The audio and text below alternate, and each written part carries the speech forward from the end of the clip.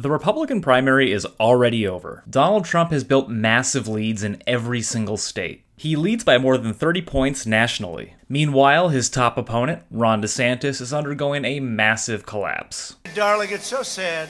DeSantis has fallen more than 10 points in the polls. Rupert Murdoch's media empire, which includes Fox News and the Wall Street Journal, have begun running negative stories against DeSantis. DeSantis isn't raising enough money and is already being forced to cut campaign staff. His campaign reached a new low when it shared a video featuring DeSantis against the backdrop of a Sonnenrad, a Nazi symbol that has been adopted by modern white nationalists. Now, they're trying to resuscitate his dead campaign for a third time. It's not going to work. Ron DeSantis will not be president in 2024. Surging to third in the polls is entrepreneur Vivek Ramaswamy. Is he a serious threat to Trump? No. In fact, he may be running interference for Donald Trump. Ramaswamy has frequently praised Trump and has led the push to have all GOP candidates promise to pardon Trump if he's convicted of a crime. Trump loves Ramaswamy so much he posted this on Truth Social. The thing I like about Vivek is that he only has good things to say about President Trump, and all the Trump administration has so successfully done. This is the reason he is doing so well. Trump advisors believe Ramaswamy is angling for a cabinet position, with one bluntly stating he wants to be considered for VP. With DeSantis floundering and a Trump ally in third, where does that leave the rest of the GOP field? Former Vice President Mike Pence, former South Carolina Governor Nikki Haley, and former New Jersey Governor Chris Christie are all hovering around 5%. Mike Pence has lost favor with the pro-Trump crowd. He's not going to win. Nikki Haley is polling third in her home state. She's not going to win. Chris Christie hasn't been relevant since 2018 and has already lost a primary to Trump in 2016. He's not going to win.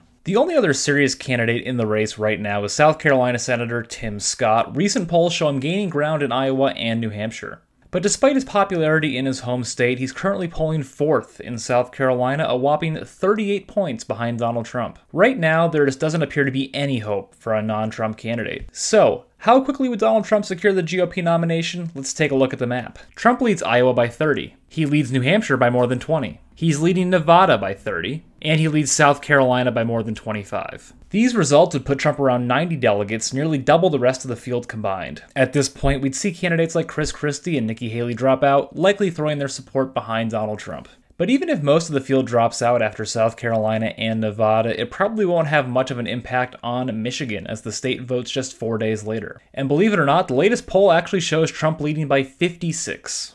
He'll pick up most, if not all, of Michigan's 55 delegates, expanding his lead and demoralizing the rest of the field heading into Super Tuesday. And Super Tuesday is where this will pretty much all be over.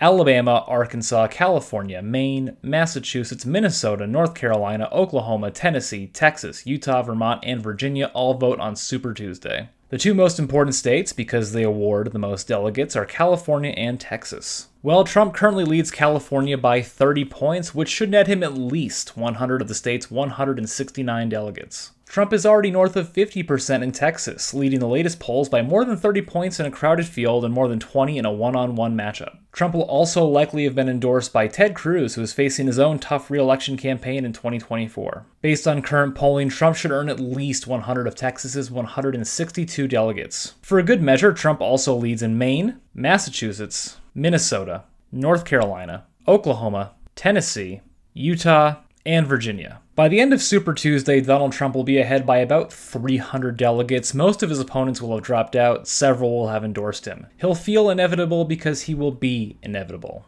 The most delegate-rich state left on the map will be Florida, which, surprise, surprise, Trump is already winning by around 20 points. Can the GOP do anything to stop Trump? Probably not, but there's one potential path. Trump has consistently polled worse in head-to-head matchups than he does in a crowded field. If the GOP can consolidate around a solid candidate... Please clap.